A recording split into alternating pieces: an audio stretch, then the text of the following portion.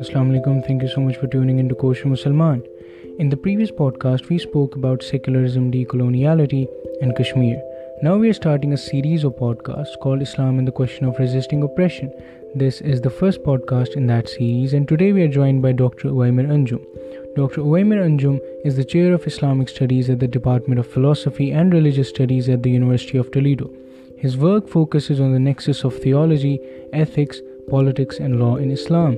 He obtained his PhD in Islamic Intellectual History in the Department of History, University of Wisconsin-Madison. He is the author of Politics, Law and Community in Islamic Thought, the Taymiyyan Movement.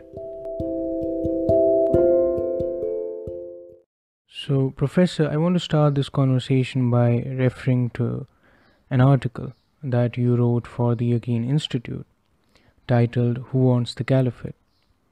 And in that article, there was this line that I found very profoundly meaningful, in which you say that for nearly a century now, Islam has not been allowed to be Islam. Could you please elaborate on that? Yes, Bismillah ar-Rahman ar-Rahim, alhamdulillah, wassalatu wassalam ala Rasulillah. Thank you very much for inviting me to this podcast. It's an honor to be speaking to you and on a topic that's very dear to me.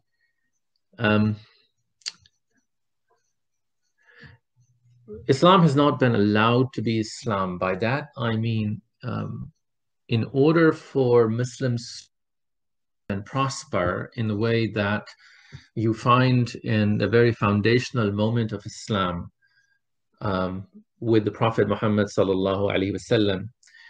And when he started making his da'wah, he was seeking a place where he could establish the final religion, the final manifestation of the deen of Allah subhanahu wa ta'ala, rather than simply practicing a religion, right? Which is why when Surah Al-Kafirun says, قُلْ يَا أَيُّهَا الْكَافِرُونَ, and ends with وَلَكُمْ دِينُكُمْ وَلِيَ دِينِ, that very early Meccan surah already declares, where the Prophet ﷺ says, for you, your religion, for me, mine.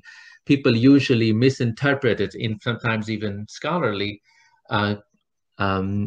individuals would take this to mean something like a liberal message, which is that you practice your own religion and I won't bother you and you won't bother me.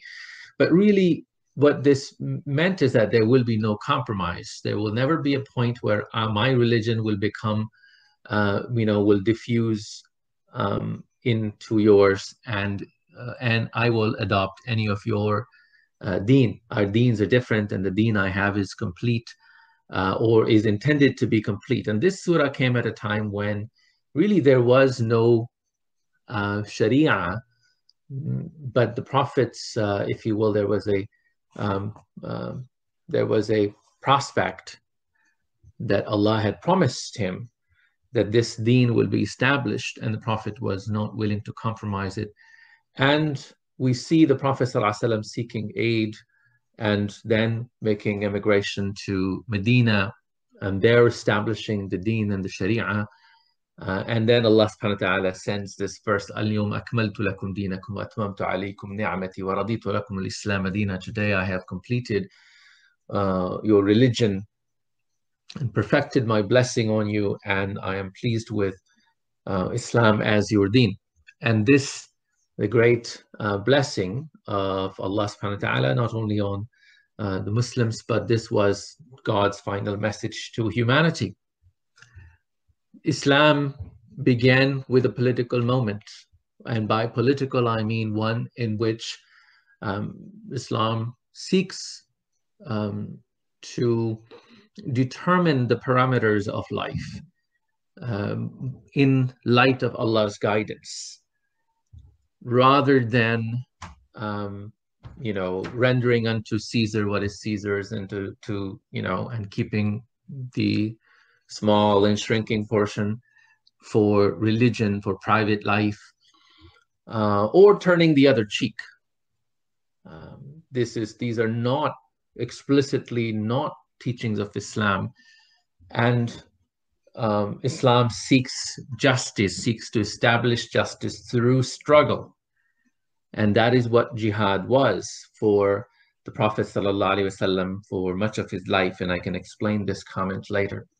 So establishing justice and freedom to preach La ilaha illallah, to worship Allah, and that within that freedom, allowing freedom to other people who worship Allah in their own way, in the way that Islam deems to be incorrect. Nonetheless, they have their right to continue that worship. This is Islam. Islam requires power, not for the sake of power, but for the sake of establishing justice and truth. And in the global order that emerged after the First World War, Islam has had to become subordinate, in the minds of most people and intellectuals and the ruling elite, which is not to say that the ulama or the leading scholars, obviously the struggle against that has continued and gotten stronger. But when you look at the world of power institutions, Islam has been expelled, if you will, and Islam, if you will, has been pushed back into the Meccan period.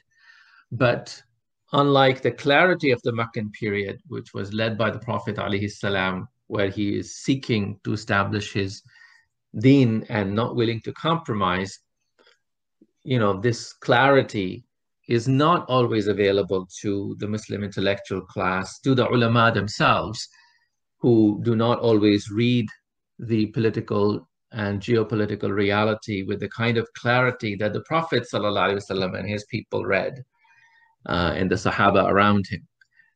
So for Islam to be Islam, it needs to transform the world.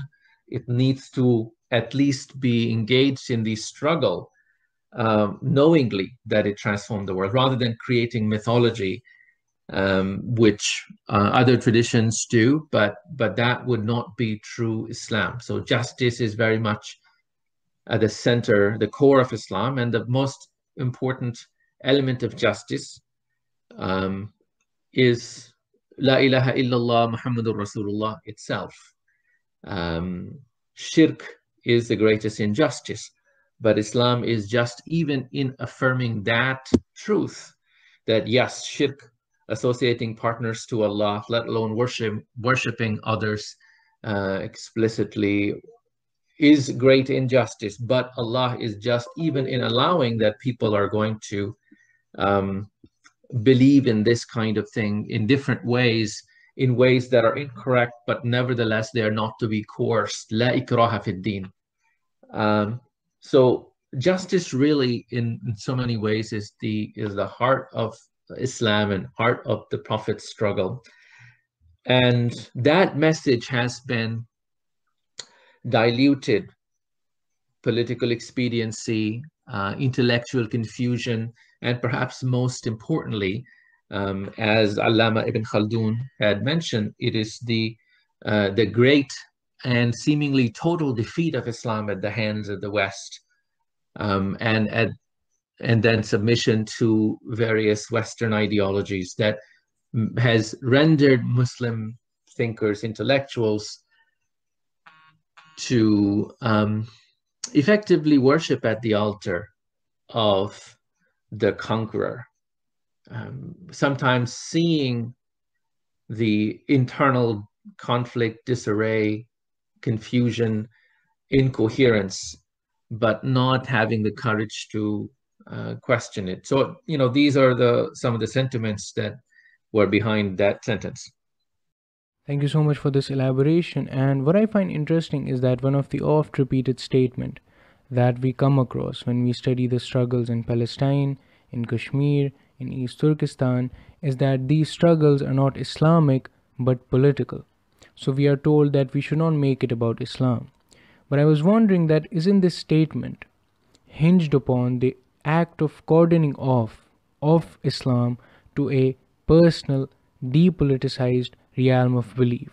So you have these people defining Islam as a religion, and then religion is defined and conceptualized as it was in European modernity, So you have this very Eurocentric conception of religion as something that is directly related to individual consciousness, as something that is related to inner experience and private belief, and not something that is related to material factors, socio-economic realities, and therefore utterly distinct from issues of power.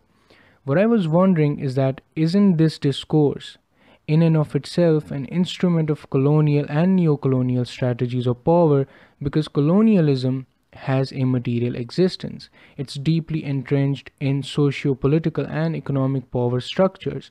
And if you separate power from Islam, or if you eviscerate Islam of its politics, you are making Islam irrelevant for those Muslims who are experiencing the condition of colonialism, occupation, or oppression. You are telling them that they cannot turn to Islam when they are faced with oppression. What will you say about that? Right, absolutely. Every word that you said is correct. And I think that a number of young scholars are beginning to recognize it very clearly. Of course, I have written about this. Professor Talal Asad has written precisely about this, and a recent essay by a dear friend who is a young emerging anthropologist and sister, Muniza Rizvi, on Critical Muslim Studies journal, which is published by Salman Sayyid, I believe. She had this article called Palestine and the Question of Islam, which very eloquently makes the point that you also made very clearly, which is that Islam is surgically separated from the question of struggle, question of injustice, and for various reasons. One of them is precisely that religion is supposed to be, proper religion is, personal, or is supposed to be at best communal within a religious parochial community. But when you talk to non-Muslims, how could you possibly make alliances if you center the Islamic narrative, or in fact even the fact that it's not just Muslims but Christians, for example, in Palestine that are suffering. But I think that what you said about this sort of internalized secularism of modernity that becomes the de facto perspective of even well-meaning Muslims, even decolonialist Muslims, right? So I have actually seen this from progressive decolonialist religious Muslims to say, well, they're saying, well, set Islam aside. This is a question of humanity or humanitarian issue, or a question of justice. But precisely that a Muslim does not, or rather Muslim by definition has submitted to God's definition of justice. And as such, any serious engagement with question of justice and injustice has to be powered by one's deep understanding of what is right and wrong, and what the consequences of one's actions are, and so on. So I think that is really these struggles, unfortunately, right? These struggles for justice, for decolonialism, become site for secularization, sometimes unwittingly, sometimes very much as a result of concession that we simply cannot do Islam here. And the kind of ulama that you were pointing to, the Uband, who are again split, and some the great ulama have, if you will, learn from that tradition, but it can also be subverted, as can Al-Azhar University, or what you're seeing in Saudi today.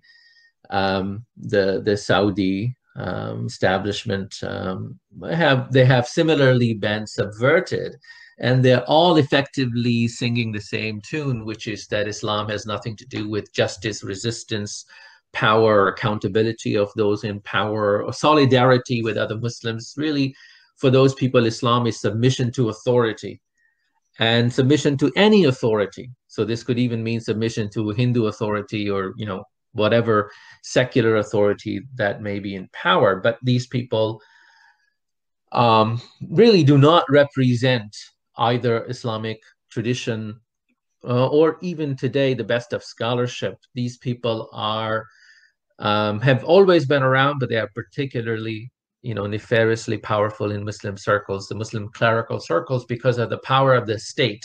So if you have 80% Muslim ulama fighting against injustice, 19% not sure, weighing their options, and 1% vocally supporting the tyrant, well, the state is going to pick those 1% and make them representative of the 100%. And there is little that these populations can do, at least for the time being, unless we begin to speak and resist. So I think that that's what's really going on with the ulama as well. So going back to your question, is Palestine, or is Kashmir, or is the Uyghur struggle, or Rohingya, is this an Islamic struggle? And instead of providing a deconstruction, if you will, of colonialism, which one could do, and I think which Muniza Rizvi has done very well, and you have done very well, I want to tell you another story. And that story begins with the Prophet sallallahu alaihi wasallam emigrating to Medina.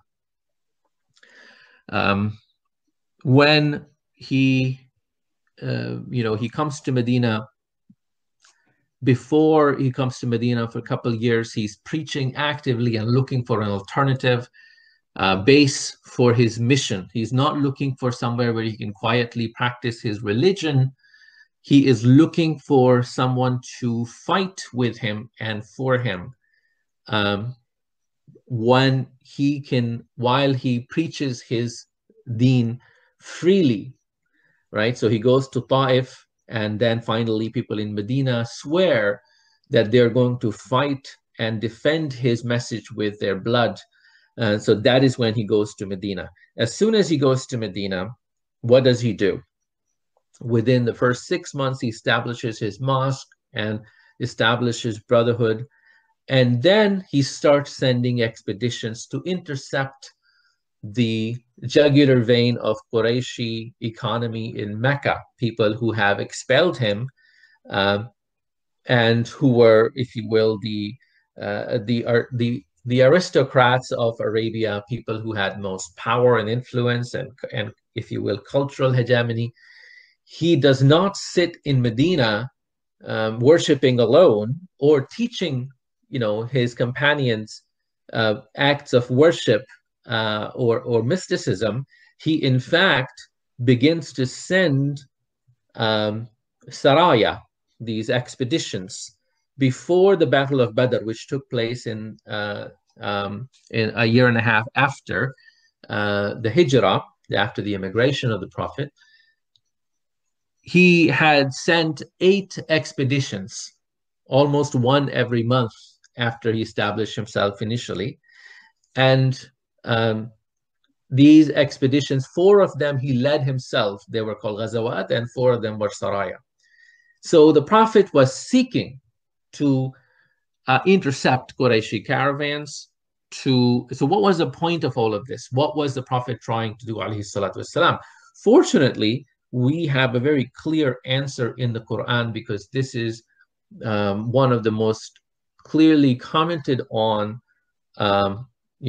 process, this whole, the Prophet's struggle. The Qur'an was very involved. Allah subhanahu wa ta'ala is commenting on, directing the Prophet sallallahu alaihi wasallam, sometimes explaining or justifying what had just happened, or directing it. And one such incident really gives a very clear sense of what these expeditions were about, which took place a month and a half before the Battle of Badr. The Battle of Badr took place on 17 of Ramadan. This incident took place at the end of the month of Rajab, right? So it's Rajab and then Sha'ban and Ramadan. This took place in the month of Rajab, the very end, last day of Rajab. Abdullah ibn Jahash, one of the Meccan companions and immigrants whom the Prophet had sent to do reconnaissance, to study the movement of a caravan that was coming from Yemen, and it was arriving in Mecca that day. And this was, if you will, noon or afternoon, when Abdullah ibn Jahash sees that the caravan is rushing to reach Mecca. And once it reached Mecca, Mecca is in the recognized sanctuary, it could not be attacked. So Abdullah ibn Jahash, and this is a month of Rajab, which is a sacred month, and he makes a judgment call and attacks the caravan while this Rajab is not over. Rajab would be end in a few hours when the sun sets, as you know, that the new month begins in lunar calendar with sunset. So he rushed few hours to intercept the caravan. A man from Quraysh is killed and others are captured, and the caravan is brought to Medina. The Prophet ﷺ dislikes what happened. He said, I did not tell you to attack. I told you to, if you will, study the movement. And Abdullah bin Jahash, they are they're very regretful. At this point, this ayah is revealed in Surah Al-Baqarah. يَسْأَلُونَكَ عَنِ الشَّهْرِ الْحَرَامِ قِتَالٍ فِيهِ قُلْ قِتَالٌ فِيهِ كَبِيرٌ وَصَدٌّ عَنْ سَبِيلِ اللَّهِ وَكُفْرٌ بِهِ وَالْمَسْجِدِ الْحَرَامِ وَإِخْرَاجُ أَهْلِهِ مِنْهُ أَكْبَرُ عِنْدَ اللَّهِ وَالْفِتْنَةُ أَكْبَرُ مِنَ الْقَتْلِ.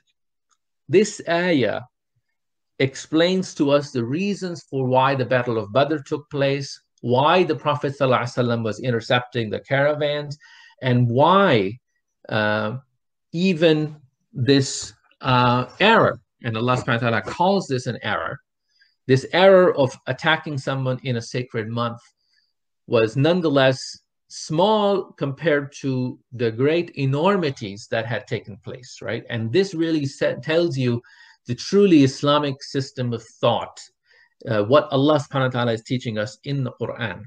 Like, what is a great sin versus what is an error in ritual. So the great sin, this is the verse goes, they ask you about the sacred months. Fighting in those months, is it good or bad? Are you allowing this? Because Muslims as well as non-Muslims were now engaged in this consternation, right? This propaganda back and forth. Are you guys violating the sacred months of the Arabs? No clear verse had come down at this time, so which explains Abdullah ibn Jahash, taking this action while being not sure about it. But Allah says it's a sin. قُلْ قِتَالٌ فِيهِ كَبِيرٌ. Fighting in these months is in fact an enormity. It is not a small thing. It shouldn't have happened.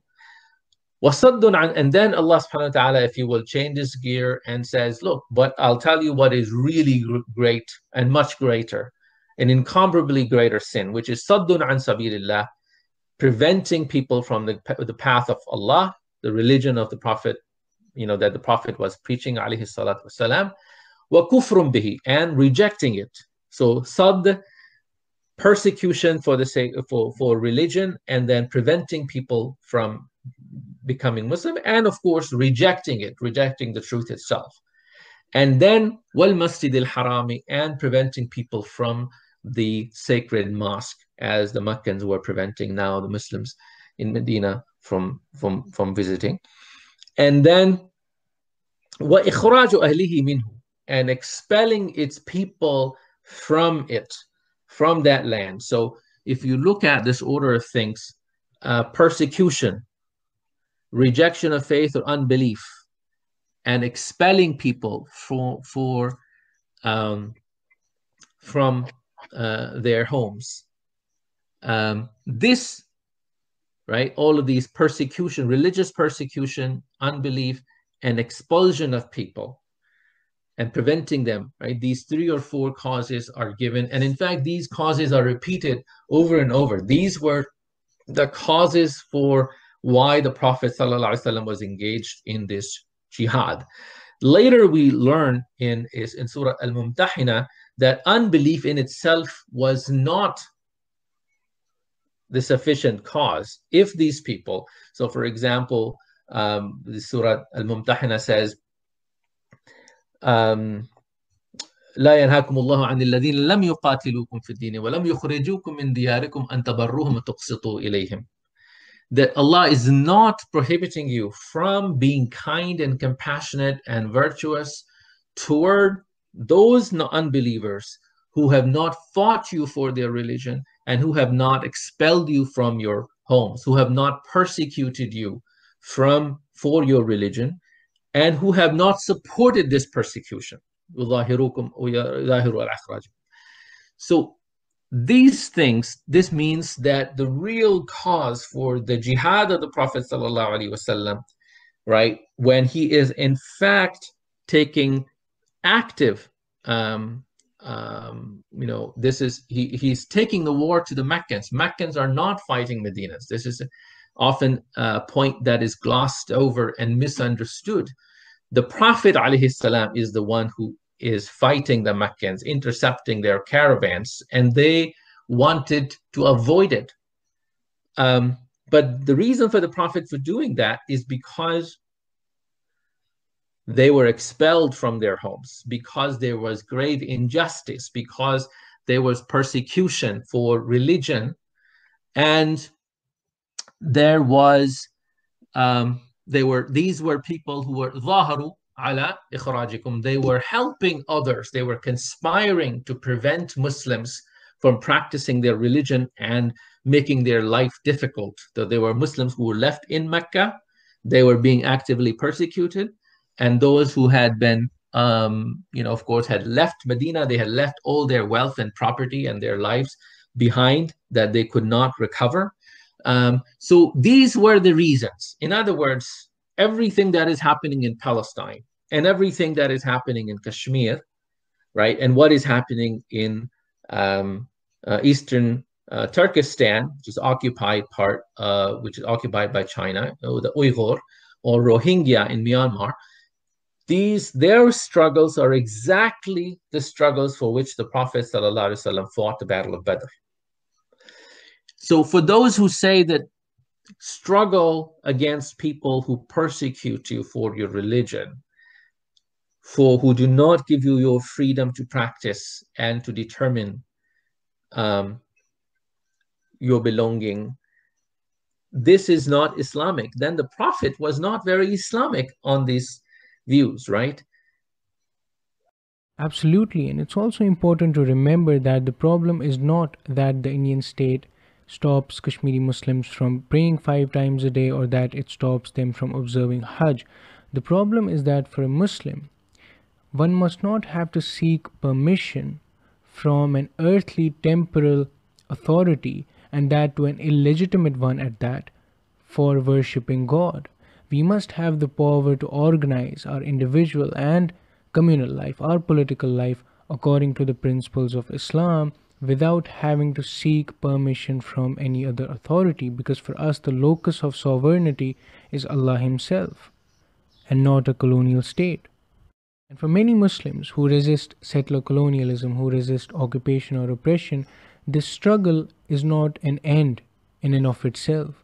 So they see this struggle as a means towards the formation of a free community in which Islam could be empowered again, in which the process of Islam's depoliticization, Islam's evisceration and emasculation could be reversed. So they don't see liberation as an end in and of itself, but they see it as a means towards something. So Professor, I came across a saying of the Prophet Muhammad ﷺ in which he is reported to have said that whoever is killed protecting his property is a martyr, whoever is killed protecting his religion is a martyr, whoever is killed protecting his life is a martyr, and whoever is killed protecting his family is a martyr. Now I found this saying of the Prophet very fascinating, because not just is the Prophet Muhammad ﷺ legitimizing these struggles, but he is also sanctifying and attaching a promise of reward to a death that might reach one while leading these struggles. So when the Muslims of Kashmir or Palestine resist settler colonialism, these are precisely the realms of life, the things that they are defending against the violence of the colonial state. The violence could be physical, it could be epistemic, but these are the things that they are guarding against the colonial state. They are protecting their legitimate property and wealth. As we know, in any settler colonial project, the stealth of land, the stealth of property is an intrinsic and central part. And then you talk about religion. For long, the Indian state has tried to remake Islam and popularize a distorted interpretation of Islam that would make Islam compatible with India's colonial rule in Kashmir. And then you talk about life. Any struggle against occupation and colonialism is a struggle for the preservation of life. And then you talk about family. For long, the Indian state has broken families and murdered people in Kashmir. So, what I want to ask you is that is this saying of the Prophet limited to just an individual Muslim, or can a community of Muslims that is leading all these struggles for such a long time also find hope and relevance in this saying of the Prophet? Well, absolutely. This is a great question, and many layers to it. But let me answer that again in the same kind of way that I've tried to answer the other questions. That's through the seerah of the Prophet ﷺ and through the Qur'an. When people like Bilal al-Habashi radiallahu anh, who only knows of Islam ahadun ahad, right? He only knows that Muhammad, there is a man named Muhammad who is claiming that there is only one God. And Bilal, being from Abyssinia, probably Christian or aware of Christianity, is familiar with monotheism. He immediately believes and begins to claim La ilaha illallah. I believe in the religion of Muhammad. Imagine if he had died in that. Would he not be the Shaheed or the greatest of Shuhada? And people like Ammar, Ammar's father and mother, Yasir and Sumayya, were they not the first martyrs of Islam? Of course, you know, these are the martyrdoms on which Islam's later success is based, and this is the foundation of what faith means to us, right? In many ways, if you were to go ask Bilal or Yasir or Sumayya, right, anything of the establishment of the system of Islam, they would have no clue what you're talking about. What they would say is that we will not budge from being Muslim. We are identifying with Muhammad. This point, alayhi salatu wassalam, Islam is merely identifying with the call of Muhammad sallallahu alaihi wasallam. And why Kashmiris are being persecuted is because they identified with the call of Muhammad sallallahu alaihi wasallam, whatever they know of it, right? So in any struggle, there are going to be people with different images, different visions, and different levels of understanding. There are going to be, and it is important for the ulama and for the leaders to be deeply steeped in the Qur'an, in the vision of the Qur'an, and the vision of and solidarity with the ummah.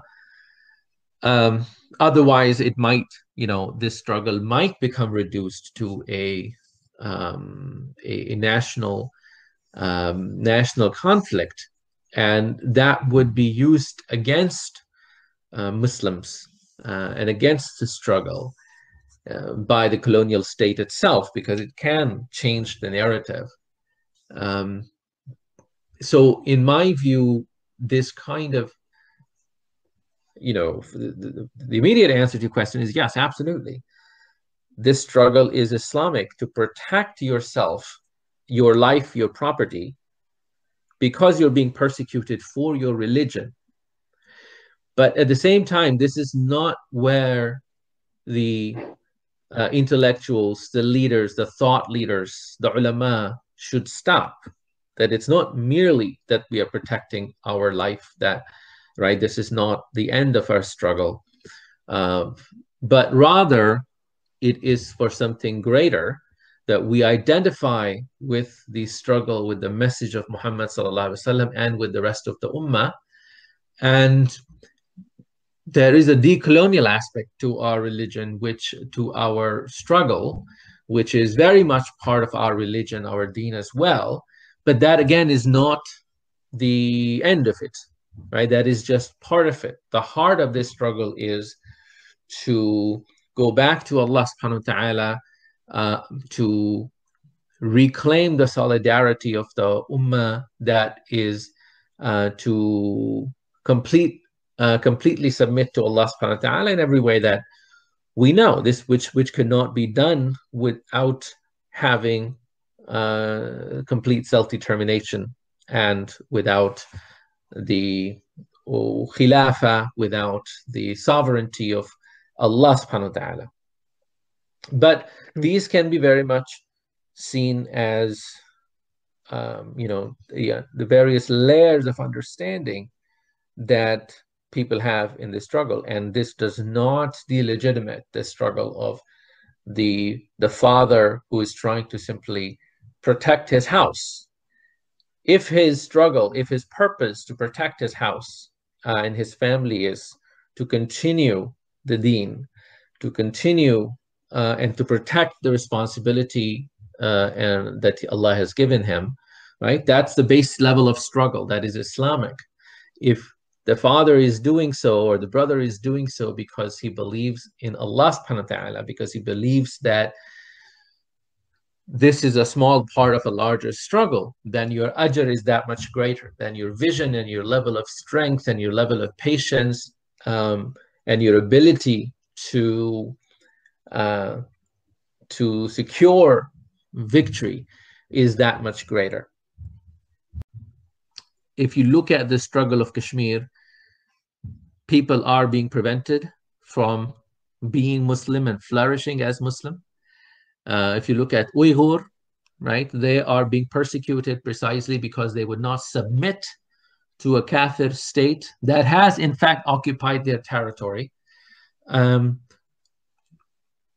And they are being, of course, the kinds of crimes that China is committing or India is committing are far greater. That is, even one Muslim, had they killed unjustly, they would have to pay for it. They are killing and raping and committing effective genocide or ethnic cleansing, right? It's really religious cleansing, but we don't have a category for it. But if you will, the Qur'an has this category, the center, that, this religious community that you're trying to eliminate, this is the greatest crime. وَأَكْبَرُ مِنَ الْقَتْلِ, it is greater than killing. وَالْفِتْنَةُ أَكْبَرُ مِنَ الْقَتْلِ. So what these struggles are not only legitimate, they are in fact the sites where Islam is still can still be understood, preserved, and regenerated from, because Islam came at a time of such a struggle where the meanings of the Qur'an and the struggle of the Prophet ﷺ come to life. They don't come to life in Riyadh or Cairo or places where these palaces where this elite, they're making these deals and right there where they're, or even at the universities where they're elaborating on some minutiae here and there. Those are all secondary things if they do not have the heart, which is the struggle for their deen. So for those, of course, and again, in any of these struggles, there will be people who will, succumb. They will not succumb in their struggle, but they will succumb ideologically and religiously to the language of the colonizer, the language of the oppressor, by embracing this as a mere secular or national issue, and giving up deen in their not only in their public life, which is an error, but even sometimes in their private lives, right? Even in their personal beliefs, which also one leads to the other inevitably. If Islam becomes, as you said correctly, if Islam becomes irrelevant to the most important moral struggles of your people, then it really becomes irrelevant to your moral life. You may hold on to it only as a ritual, but you know that it makes no rational sense for me to be fighting in the name of decoloniality. And that's, to me, if that's the most moral thing for me, for which I'm living and dying, and Islam for me is merely a struggle of sort of a private, spiritual therapy, then spiritual therapy you can do away with any time. That's absolutely true, and unfortunately, with this, our podcast comes to an end. It was fascinating speaking to you, Professor Ovamir. Thank you so much for joining us. We'll be releasing another podcast in this series of Islam and the question of resisting oppression, hopefully next week, in which we'd be speaking about Tawheed, power, and politics. We'd be talking about how moral uprightness of the cause is not enough, and how it is upon the people of truth to give power to truth. Thank you for listening to us. Allah Hafiz.